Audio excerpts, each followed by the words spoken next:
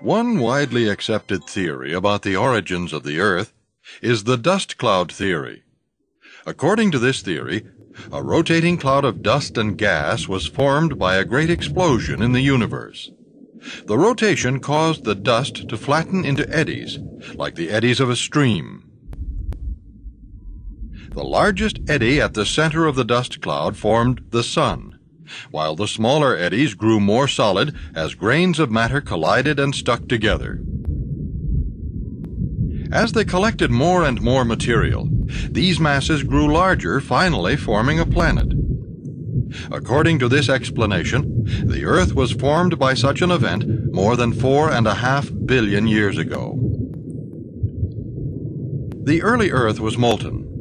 As the matter on the surface cooled and hardened, it formed the first solid igneous rock.